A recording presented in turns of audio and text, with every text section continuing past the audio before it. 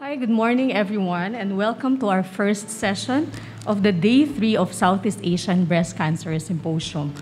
Again, I'm Dr. Remy Caris Velasco, and I'll be your moderator for this session, and I feel very privileged.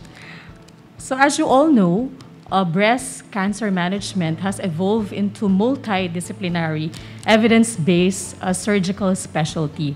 From the era of Halted's radical mastectomy up to the modified radical mastectomy, and when a lot of scientists, dedicated ones such as Professor Veronesi, developed the skill of doing quadratectomy, it took about 30 years to do that. And surgeons love to challenge themselves. So they usually would do or develop new skill, and this led to complex oncologic techniques and even reconstructive procedures. And a number of landmark trials have established already that lumpectomy can be a standard care for many patients, especially for early disease. So for this session, we will learn about new and emerging data on surgical management from none other than one of our esteemed speakers, Dr. Anis Chagpar. She's a full professor in the Department of Surgery at Yale School of Medicine.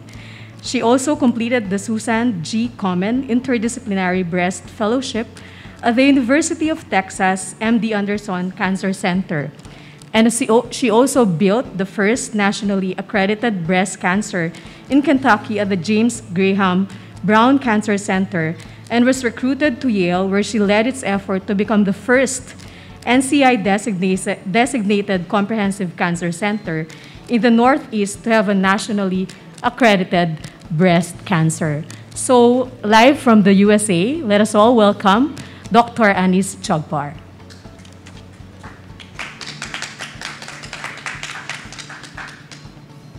Thank you so much. It's a real privilege to be here, and I wish I could have been there in person, but this is the next best thing. So thank you again for having me. I will share my screen.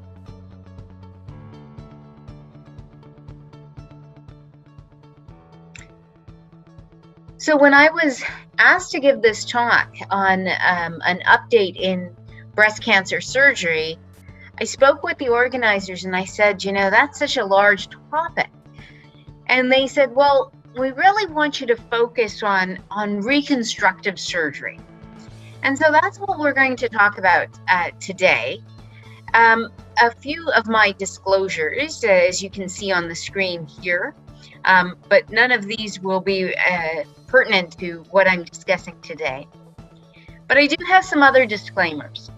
The first is that I am not a breast reconstructive surgeon. I'm a breast surgical oncologist. So, you should know that I am not a plastic surgeon, even though I will be discussing a lot of the literature on reconstructive techniques.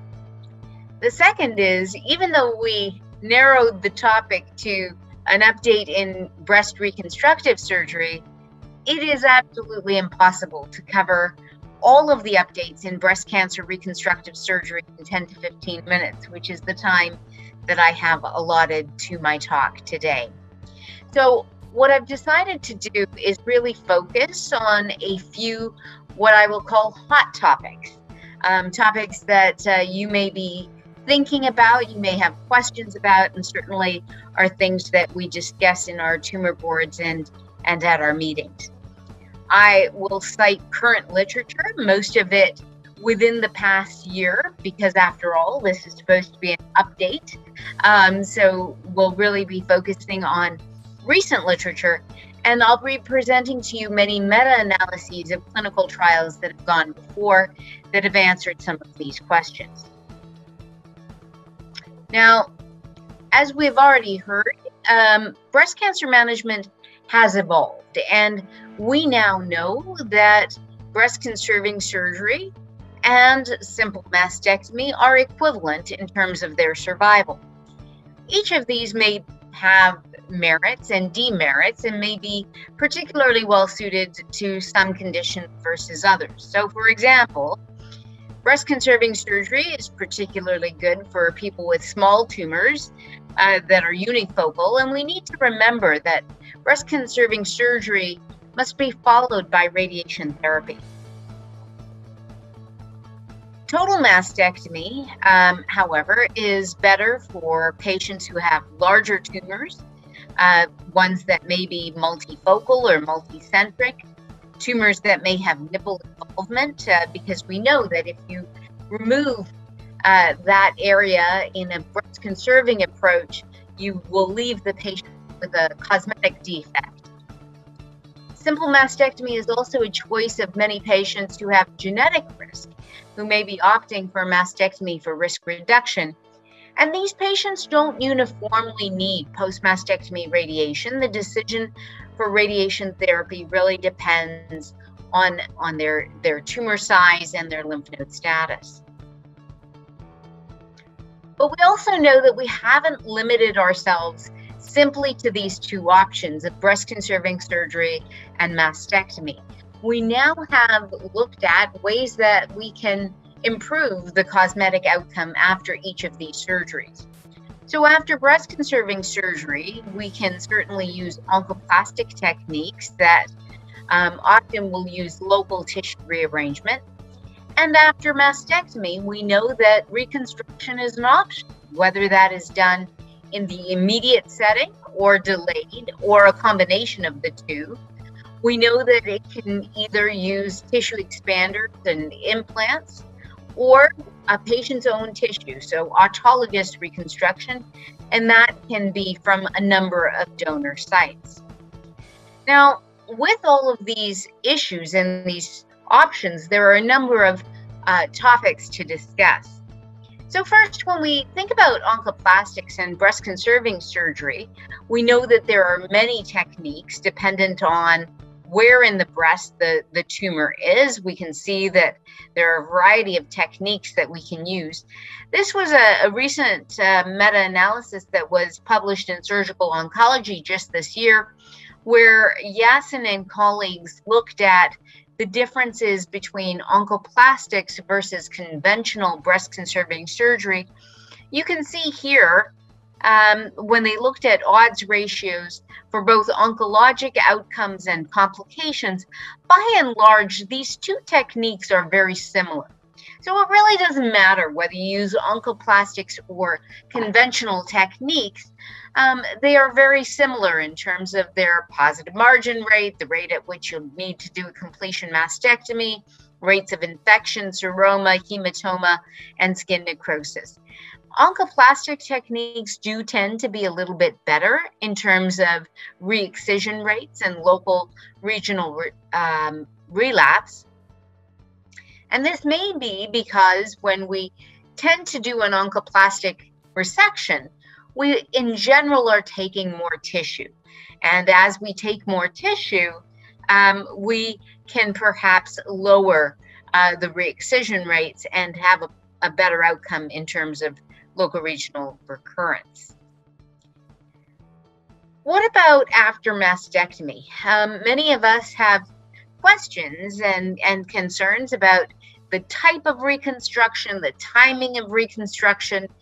And so let's dive a little bit into reconstruction after mastectomy. Now, I think we need to acknowledge the elephant in the room, which is the whole aspect of radiation. Because radiation therapy will affect the timing of the reconstruction, whether we do this in a delayed fashion or an immediate fashion or in a delayed immediate fashion, as Steve Kronowitz has termed it. Because we know that radiation therapy will affect our reconstruction, whether we use implants, and it can certainly increase the rates of infection and capsular contracture, even increase extrusion of the implant. It can also affect our reconstruction if we use autologous tissue by increasing flap shrinkage and thrombosis. This was a meta-analysis that was published by Awadine and colleagues in Aesthetics and Plastic Surgery that was published just earlier this year. Here you can see comparing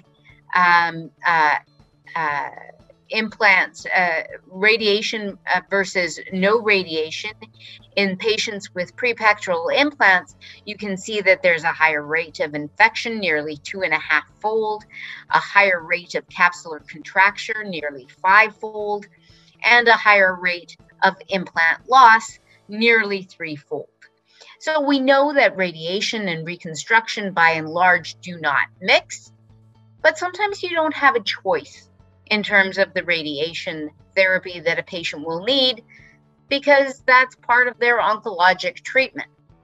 So here, Gao et al., in a paper that they published in the International Journal of Surgery earlier this year, looked at whether it was better to radiate after a tissue expander. So before putting in the permanent implant, put in the tissue expander.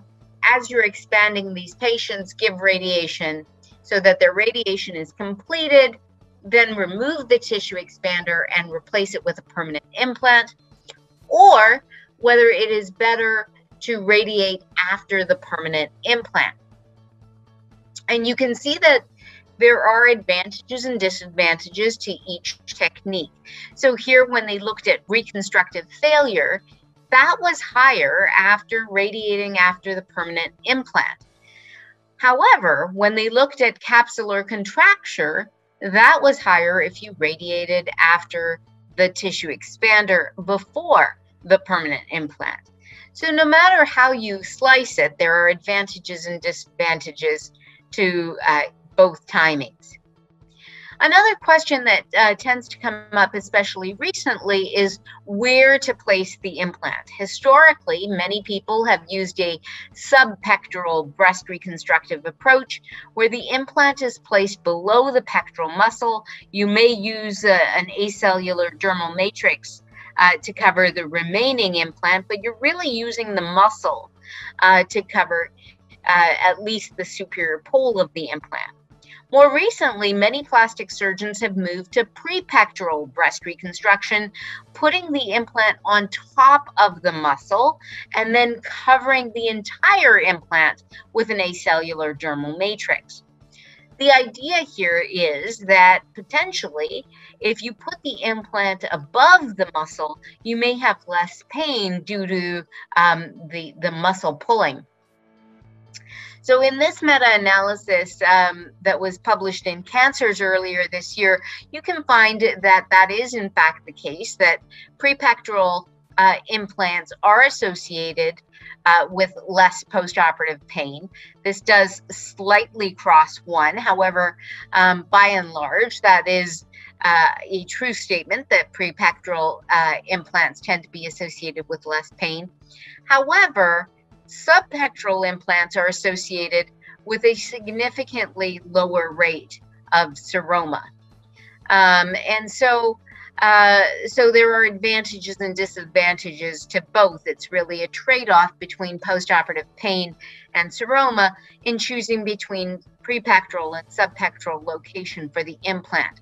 You can see here in the rest of this meta-analysis that implant loss, skin necrosis, wound infection, and hematoma were essentially equivalent between the two techniques, with all of these odds ratios crossing 1 in terms of the 95% confidence interval.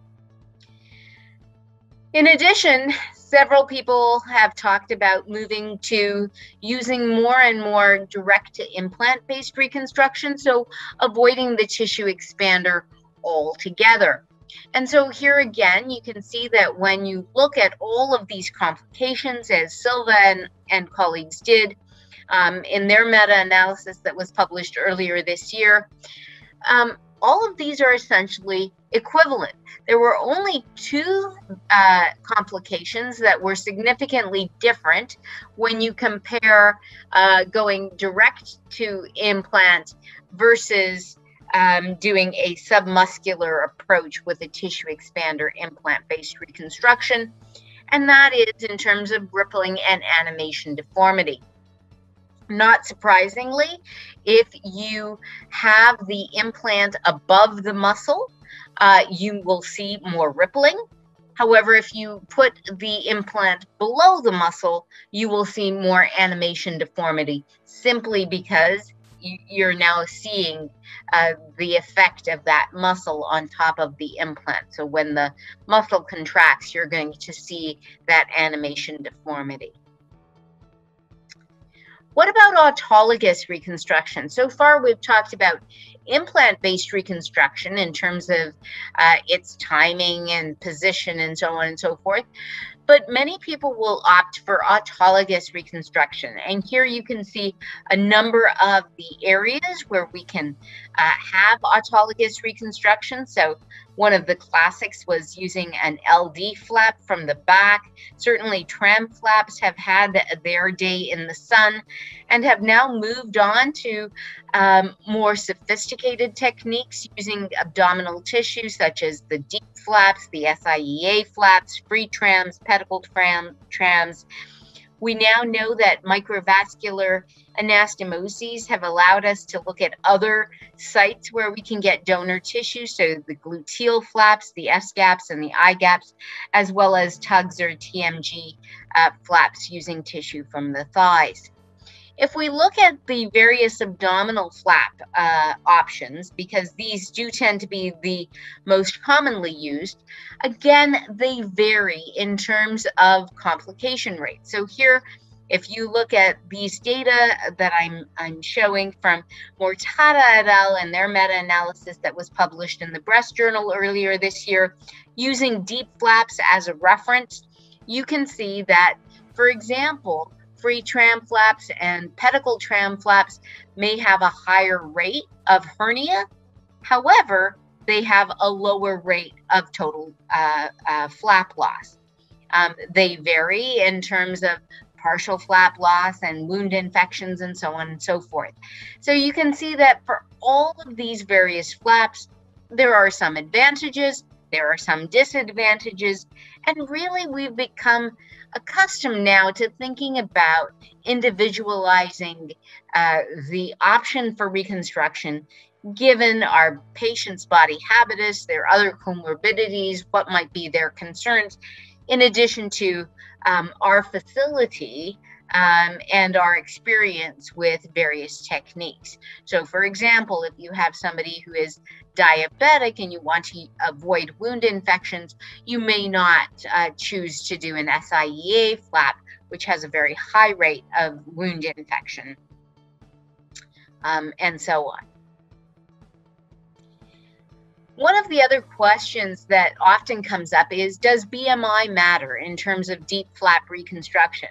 We often want somebody who has a higher BMI simply because we need the added tissue, particularly in bilateral reconstruction. On the other hand, we don't want somebody with too high of a BMI because we have the belief that that's going to increase our complication rate with obesity and so on. So this was a nice meta-analysis that was done by Tan and colleagues, published in the Journal of Plastic and Reconstructive and Aesthetic Surgery earlier this year. You can see here that when they looked at total flap loss, partial flap loss, fat necrosis, infections, abdominal wound healing complications, and seromas, when they compared what they called slim patients and not slim patients, all of these were essentially equivalent. And when they looked at the total complication rates, although the big black diamond of the forest plot is slightly below 1, favoring the slim patients, you can see that that does cross 1. So there's no significant difference in terms of total complication rates between the slim and the not slim patients. So in summary, we have many options. Historically, we would tell our patients that there were really only 2 options. You can have breast conservation or you can have mastectomy. These days, we know that the options have become really much more of a plethora. So under breast conservation, you can have oncoplastics or not. You can have conventional mastectomies, or you can have skin-sparing or nipple-sparing mastectomies with immediate reconstruction. After a conventional mastectomy, you can opt to stay flat, or you can have delayed reconstruction. If you have immediate reconstruction, you can have this either be autologous through a number of donor sites, or you can have it be an implant. If you choose an implant, it can be prepectoral or subpectoral. And many of these are equivalent, as I've shown you, in terms of their complications and so on. So when faced with all of these options, while our patients may be somewhat confused, the good news is that we now have many tools in our toolbox to help our patients in terms of their reconstructive approach. So with that, I'd like to close and thank you all for your attention. I'm happy to take any questions. I believe we're doing that at the end of the session. So thank you again.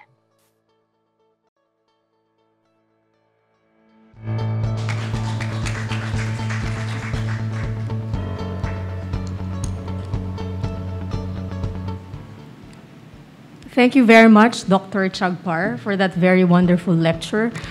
Clearly, our patients now are choosing between all the options that you just presented. And thank you for giving us all the related researchers that have studied all the advantages and disadvantages of each technique. So from the USA, we go now USA, we go now to our second speaker, Dato Dr. Cheng-har Yip. Dr. Yip is currently a consultant breast surgeon in Ramsay Sime Darby Healthcare in Malaysia and is the lead clinician for breast cancer research program in Cancer Research Malaysia. She was also conferred Professor Emeritus by the University of Malaya in October 2016. She has over 250 publications in peer-reviewed journals, mainly on breast cancer in the Asian setting. So without further ado, let us all welcome Dr. Yip, who is joining us live here at SEDA.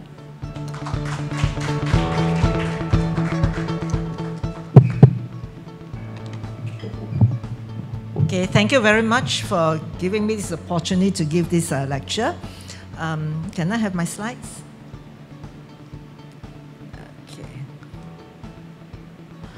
I'll be talking about new and emerging data on surgical management. We've already heard Dr. Chagpar talk about reconstruction, and my job is actually to talk about the rest. Okay, now, almost every woman with breast cancer, I think I have to go there. Okay, almost every woman with breast cancer will require surgery, whether upfront or after neoadjuvant systemic therapy. Over the past century, surgery for breast cancer has evolved from being maximal to being as minimal as possible. And there are a few reasons for non-surgical treatment. We have patients where we will not operate on, and these are patients who are not fit for surgery. They may be very old, like with a lot of cardiac problems. They're not operable because they came with very advanced cancers, or they have metastatic breast cancer where surgery is only palliative. Now, we talk about de-escalating surgical management of breast cancer. De-escalating means doing less surgery. Now, surgery started with the radical mastectomy over 100 years ago, which was described by Dr. William Halsted. In this surgery, you take away the whole breast, the muscles, and all the axillary lymph nodes. So this left the woman with a very deformed chest wall, sunken in, and a high risk of lymphedema. So Bernard Fisher is known for overturning the prevailing paradigm at that time that breast cancer spread from the breast in an orderly fashion to the lymph nodes and then to the rest of the body. He proposed that breast cancer is a systemic disease that metastasizes unpredictably. So even in very early breast cancer, even if it's 1 cm, it could have already spread through the bloodstream. And in cases like that, surgery, whether you do a big surgery or small surgery, is not going to really improve survival. So when I was training, we did the modified radical mastectomy, no longer the radical mastectomy, which I have never seen before. In the modified radical, we left the two muscles alone, so the chest wall is flat. In William Halsted's surgery, the chest wall is deformed, is sunken in because they took out the two muscles. So from this, we went on to the breast conserving surgery, which started in the 1970s, and there were a lot of clinical trials done then. This is removal of the lump with a clear margin. Please note, the margins must be clear. Removal of lymph nodes for staging, but radiotherapy is essential. Even with radiotherapy, there's a 10% local recurrence rate. Without radiotherapy, the local recurrence rate is 40%. So good cosmetic outcome is possible, especially now with what Dr. Chagpar says is, even you do a big lumpectomy, which may cause deformity, you can do oncoplastic techniques to actually reduce the deformity and to maintain a good cosmetic outcome. This one, the studies have shown that actually it has better quality of life, preserves self-image, and a positive impact on sexuality. These are all the trials that were done on breast conserving surgery after and versus mastectomy. And all these studies have shown that breast conserving surgery is as good as mastectomy when it comes to overall survival. So this is level 1 evidence that breast conserving surgery gives you the same survival as mastectomy. However, you must choose your patients well. If you come with a large tumor, there's no way we can conserve your breast. But we can give chemotherapy first and still try to do a lumpectomy. In Malaysia, in my practice, about 40% of patients only are suitable for breast conservation. The rest actually need a mastectomy because they come late. So one of the key messages we give the public is that if you come early, we don't need to remove your whole breast. Now, the margin status, like I say, clear margins are important, but how clear is clear? Used to be that the guidelines said that you must have at least 5 millimeter, that was a 3 millimeter margin. So if you do a lumpectomy and the pathologists say margins are 2 millimeter, then you have to go back and cut some more, and women usually don't like that when you tell them that I've got to go and cut some more. Usually we try to do everything one shot. But now there's an end to controversy about how wide the margins are. So the SSO Astro guidelines now, endorsed by ESCO, says that no ink on tumor, either invasive or in situ component, is sufficient to say that margins are negative and you don't need to cut anymore. An appropriate adoption of these guidelines will decrease inappropriate re-excision rates for patients. Okay, so, but you'll find that a lot of oncologists and surgeons will still say they want 2-3 millimeter margins based on old guidelines. But the new guidelines say no ink on tumor is good enough. So, now we talk about less treatment is more for early stage breast cancer. And there was this big study done using the Netherlands Cancer Registry on 37,000 over women. But note, early stage breast cancer. Early stage means not those with the bigger tumors, okay? Early stage breast cancer. Actually, after adjusting for confounding factors, they found that those who had breast conserving surgery were 21% more likely to be alive after 20 years than those who received mastectomy. This one is after you adjust for all confounding factors like the size, the lymph nodes, the grade, the ER, PR, everything, you know. So this actually shows that BCT, breast conserving surgery, may be better than mastectomy. So this study suggested that breast conserving surgery should be the treatment of choice in small T1N0 tumors. Now, in our practice, we actually do not see the T1N0 very often. These are tumors which are 2 cm or less and node negative. So for this sort of tumors, breast conserving surgery may be better than lumpectomy. So, and this study also shows that breast conserving surgery has less complications and costs less than mastectomy. Okay? So overall, these studies show that BCS is better than mastectomy in terms of survival and in terms of complications and in terms of costs. Okay? But the problem is you must choose your patients well, and it's all about choosing your patients well. Okay, now, some studies have shown an increased risk of local recurrence and survival in younger women with breast conserving surgery, because if you have an old woman and a young woman, who is likely to do better with breast conserving? This study in Denmark showed that younger women, less than 45 years, had a higher risk of local recurrence, that means the recurrence in the breast itself, and breast cancer, higher breast cancer mortality compared to women more than 45 years old. Now, closer to home, this study in Singapore, retrospective study, also showed that women who were less than 40 years old were more likely to have increased disease relapse and cancer death. So, what these two studies suggest is, for younger women, should we be doing breast-conserving surgery?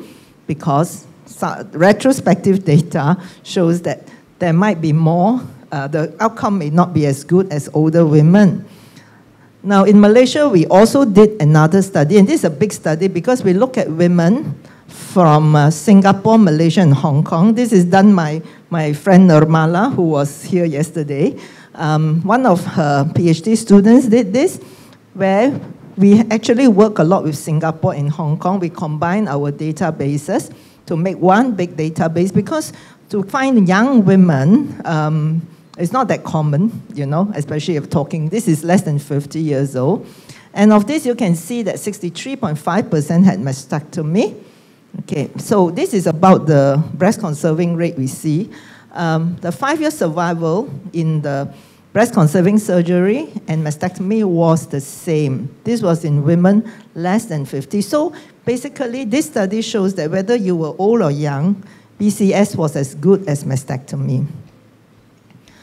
Okay, now, despite the fact that less is more, all the studies show that it's the same, mastectomy rates were going up in U.S.A. Why is that so? Not only mastectomy rates were going up, bilateral mastectomy rates were going up. That means a woman had wanted mastectomy on one side, and they wanted mastectomy on the other side. This is actually fear, isn't it? I have a lot of breast cancer patients who say they want both breasts out. Now, we have done a study on contralateral breast cancer. If you have no family history, no BRCA, the chance of you having breast cancer on your opposite breast is only 5%. 95% you're not going to get a breast cancer on your opposite side. So why do you want to remove it? But again, it is fear that is asking for this. So you have to give patients time. You can give them all the data, give them time to decide not to take out the other breast. And because you take out the other breast, then they say we might as well take out the affected breast as well. So they want bilateral mastect and immediate reconstruction. Okay, now, so women want symmetry. If you do a mastectomy on one side, they do not like the asymmetry unless you do breast reconstruction. Even breast reconstruction, sometimes it's difficult to get symmetry. If you do lumpectomy, if you do a big lumpectomy, you also do not get symmetry. And women want symmetry. Ranjit always tells me that, isn't it? Women want symmetry, you know? So we always try to get symmetry. Okay, so that is for the breast. Now, and in fact, the breast surgery societies in U.S.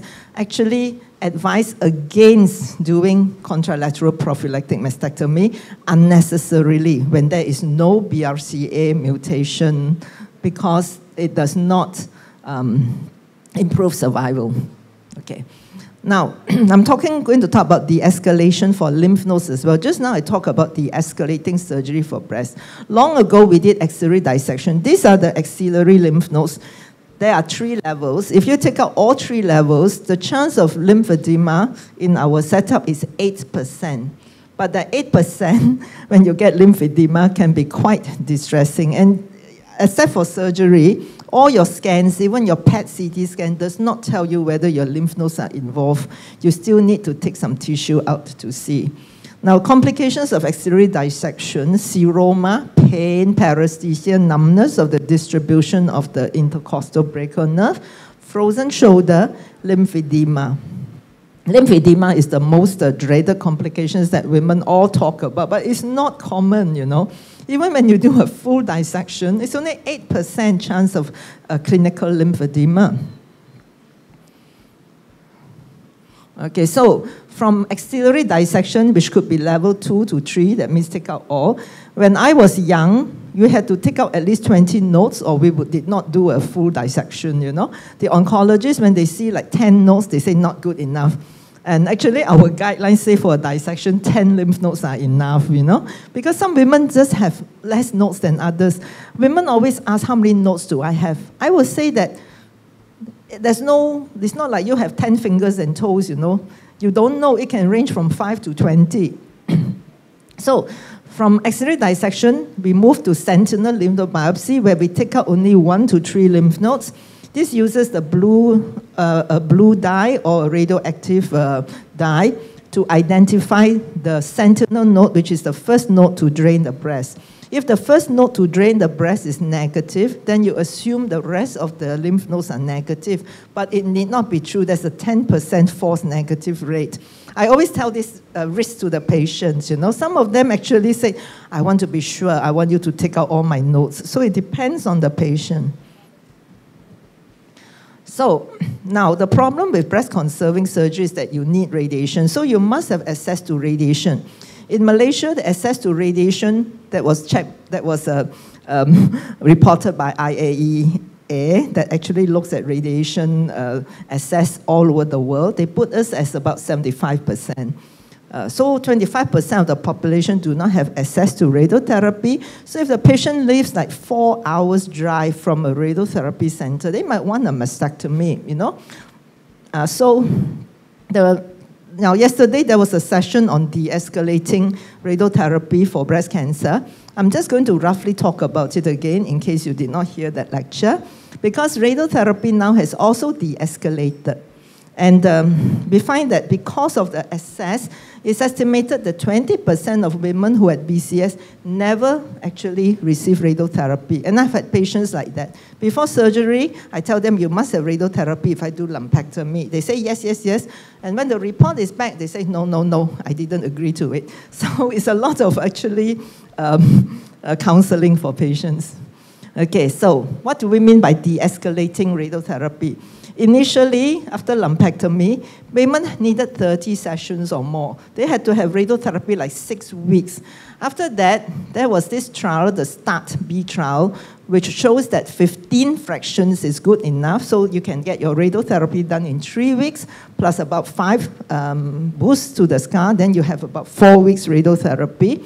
And now, even so, the fast-forward multicentric trial found that 20 grays in 5 fractions over 1 week is enough. So radiotherapy duration has de-escalated from 30 times to about 5 times.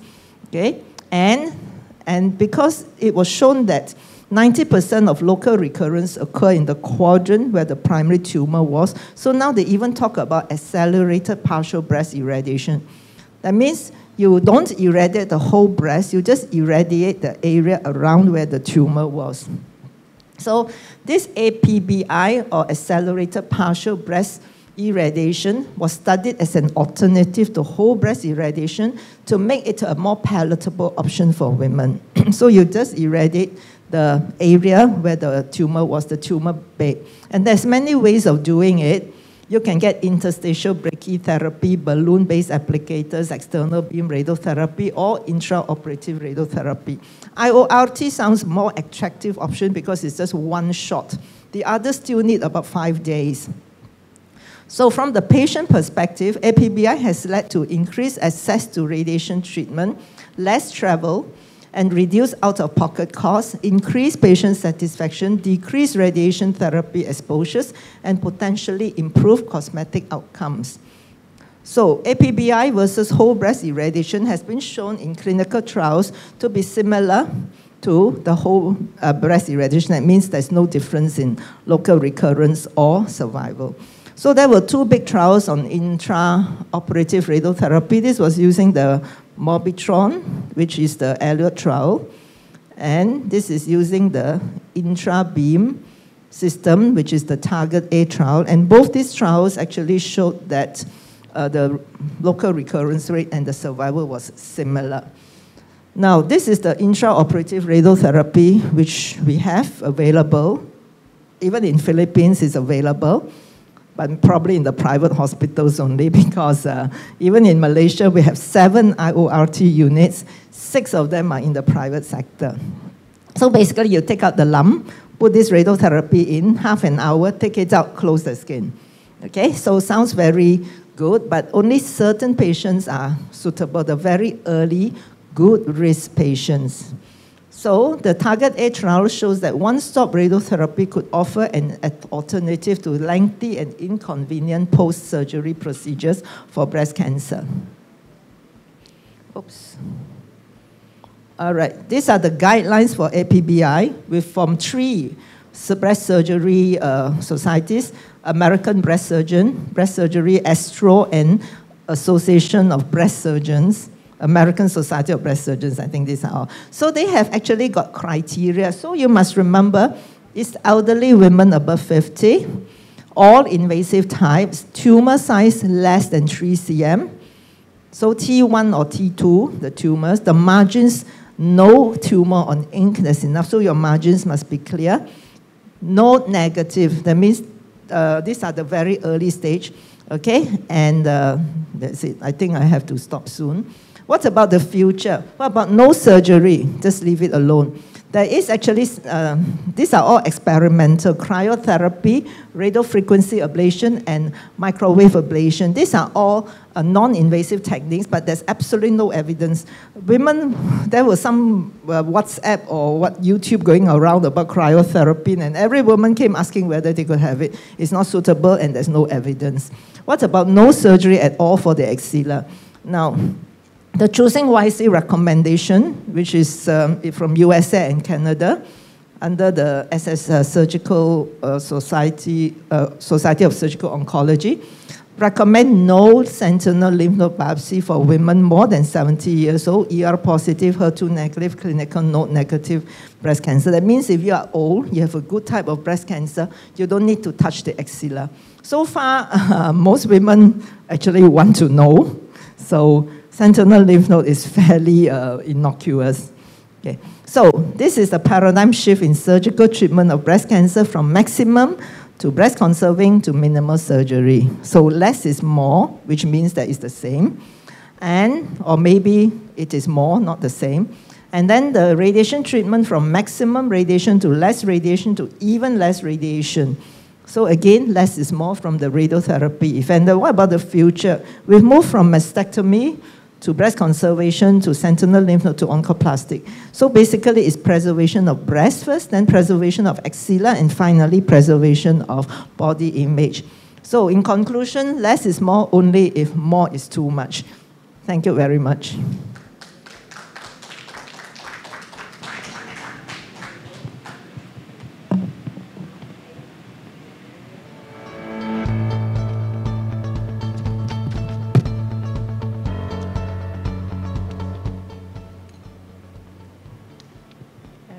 Thank you, Dr. Yip, for that very comprehensive lecture. I noticed that you've touched on both de-escalating surgical approach, not just on the breast, but also on the axilla, because we deal with this in terms of staging our patients and treating our patients as well. And we even have a bonus about de-escalation of even radiation therapy. I think we can entertain questions from our online audience and our audience here live at SEDA. My first question for our 2 speakers is, I think patients with breast cancer are very worried about cancer coming back. And for surgical oncologists, this is the biggest threat to us when we encounter a new growth or even a local recurrence or regional recurrence. So can you comment on doing a more conservative approach both in the axilla and at the same time assuring our patients that we are not dealing with a high recurrence rate?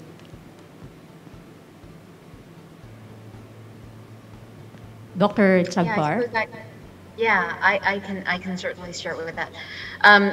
So the good news is that everything that we do is based on data and on clinical trials. And so we know all the way back from NSABP B04 with more than 25 years worth of data that removing lymph nodes does not increase survival. And so really it comes down to local recurrence. And so as we moved from axillary node dissection to sentinel node biopsy to now, not even removing all of the lymph nodes, even when a sentinel node is positive, all of that is based on data. So if you look, for example, at the ACASOG-Z11 trial, we know that if you compare those patients who had an axillary node dissection after a positive sentinel node, they had the same local recurrence rate, roughly, and it was a low local recurrence rate, so less than 1% at about a median of 5 or 6 years, compared to those who did not have a completion axillary node dissection. So the fact that these two are equivalent, even though in the axillary node dissection group, 27.3% of patients still had disease in the axilla, tells us that the risk of local recurrence when you're doing less is not significantly different than if you were doing more. And so there is a trade-off to be had between, the complications, the sequelae, the side effects of doing more, and the fact that really there is no added benefit. When Dr. Yip was talking about, doing less surgery, even outside of the axilla, we now know that there are clinical trials ongoing, certainly here in the U.S. with Henry Cure's exceptional responder trial, looking at triple negative patients as well as those who are HER2 positive. He's now expanded this to include luminal patients as well. It may be that with advances in systemic therapy as well as in radiation therapy, that actually taking out more is just that. It's just taking out more. It doesn't necessarily mean doing better. It may just be doing more. And it harkens back to, the olden days when we started with radical mastectomies, and we thought that that was the right thing to do. But as we get more clinical trial data and as we become more knowledgeable based on hard evidence, right? It's not postulation, it's actual data. When we discover that, doing more isn't necessarily leading to better outcomes, I think that's the reassurance that we can give patients. Thank you, Dr. Chagpar. May we hear from Dr. Yip? Well, I think all the data, all the evidence, and this is level 1 evidence, has shown that doing less is more, that if whether you do a big operation, cause a lot of deformity, or you do a minimal operation, you will still have the same outcome. The main factor actually is choosing your patients well. Those where you can do less are the early stage breast cancers. Of course, yesterday I gave a talk on all the advanced breast cancers. Those need surgery, but mastectomy, So when we talk about less is more, it's only a select group of patients who actually present with stage 1 or early stage 2 breast cancer. So to add on to what Dr. Chagpar says, you have to choose your patients to do less. Of course, I agree with both of you, and almost all of the studies that were done comparing breast conserving surgery to mastectomy also didn't show any significant difference in disease-free survival and overall survival. I think for our next question, may we ask Dr. Chagpar, since you talk about reconstructive surgery, putting implants, either tissue expander or direct to implant or autologous flap. Can you comment also on the timing of surgery for our patients? Like, how do we decide on this? Do we ask the medical oncologist? And then how do we monitor patients as well? Yeah, so as I mentioned, I think that, well, to start with, in the main, I think more and more we have moved towards immediate reconstruction.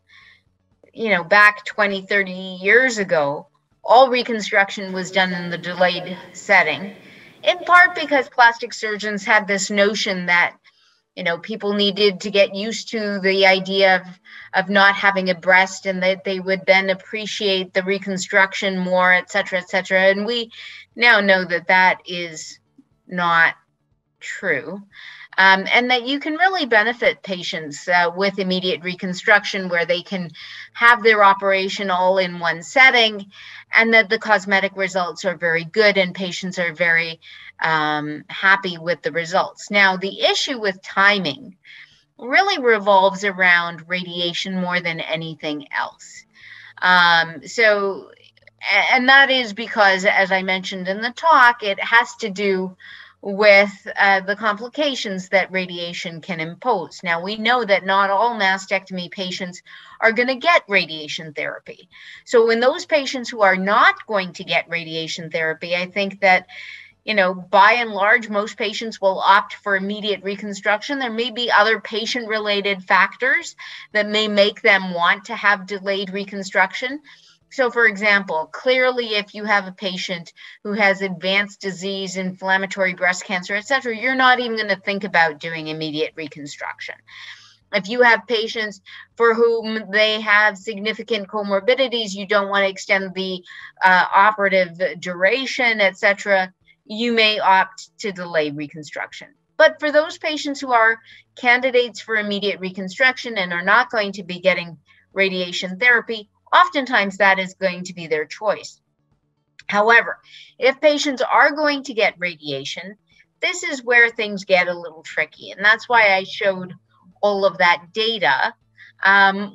You could still do immediate reconstruction and simply radiate over your reconstruction, understanding that you are taking a risk of a higher complication rate. So whether that is a higher risk of, capsular contracture or implant-based complications, even if you did a direct to implant reconstruction, or knowing that if you did an autologous reconstruction that you're going to get about a 20% flap shrinkage, you could still do the radiation knowing that, and then planning accordingly and educating your patients accordingly.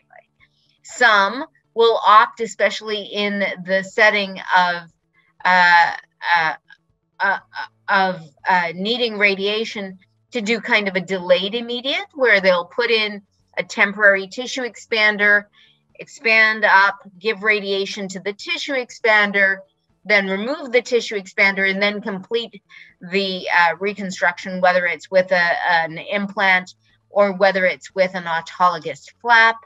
And again, remember, I showed you the data from that meta-analysis that demonstrated that there were risks associated to radiating the permanent implant.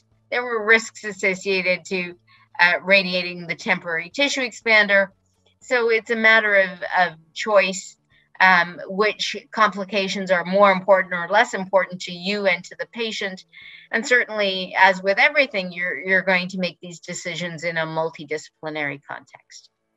Can I just bring up the point about breast reconstruction? In Malaysia now, the breast surgeons are trained to do their own reconstruction, because when we depended on plastic surgeons, there was very little access to reconstruction, and only about 10% of patients, even now in the public sector in Malaysia, actually get immediate reconstruction or delayed reconstruction, because it takes operating time. For my sector, I work in a private hospital, only 20% of the mastectomies get reconstructed. Most of the reason why they don't do it because they don't want the longer operation. But the other issue, I don't know whether you have it here, is that the insurance will not pay for breast reconstruction. It's considered cosmetic, and insurance do not pay for breast reconstruction. What about in Philippines? Yeah. Okay, usually here in the Philippines, they will a lot of women will still choose mastectomy over breast conserving surgery, primarily because of financial challenges here in the Philippines also, but more and more because patients become more educated, and they're like this type of conventions or symposiums, they're presented with more options, and a lot of our patients, I was just talking to someone yesterday that ever since like pandemic stabilized already, a lot of patients already resort to having breast conserving surgery, and they're not scared to go to the hospital anymore to have a radiation therapy. Of course, that goes with breast conserving surgery. So I would want to ask to our Asian counterpart in Malaysia, how do they perceive, or how is the reception of Asian patients in Malaysia? Do they still go for a more radical approach, or the less conservative approach? And do you do a lot of reconstruction and or oncoplastic surgery as well? Well, I think nowadays women prefer lumpectomy. In fact, if you want to do a mastectomy, they usually say no thank you. They will run off somewhere else, because most of the reason why women come late is actually they are scared of mastectomy. It's the body image problem. You know, even if we do a mastect, we say we can do reconstruction. A lot of them are very scared of reconstruction as well. Even in the public sector, when you are offered practically free, they also do not want it. So I think a lot of times when it comes to surgery, it's a lot of patient counseling. You can take like half an hour or more just to counsel a patient on the types of surgery. I think options are there. We have different options, and you're right that most of our plastic or plastic surgery procedures are not usually covered by insurance as well. And I think it's good also that more and more breast surgeons in your area are also trained to do oncoplastic surgery, which is also happening here in the Philippines. Some of our of surgeons who specialize in breast cancer surgery also went for training to do oncoplastic surgery. So I think all of our questions are hopefully sufficiently addressed. And Dr. Chagpar mentioned and pointed out the need for a multidisciplinary approach for every single patient. And I love it when she said, repeatedly said, advantages and disadvantages of each technique. And I think the key to this, to choosing which is the best approach for a particular patient, is really a good patient selection. And Dr. Yip also mentioned de-escalation. I think all these options are on table to all our breast cancer patients, but the role of a surgeon is not just to do each and every technique to all patients. I think having multidisciplinary approach and talking to our colleagues in plastic surgery and with pathologists, more and more we understand the biology of tumor and the significant biomarkers, and we're able to study the different molecular type and even the genomic and genetic profile of each particular tumor. And I think mentioning all of these factors is clearly, to us surgeons, we should personalize our approach. This is a case-by-case basis for all patients. And with that, we give them a tailored and personalized treatment. So with that, thank you to our two experts in breast cancer surgery, Dr. Chagpar and Dr. Yip. I think this session has been very productive, and I hope not just surgeons were listening, but patients were made aware of all the options that can be done with them.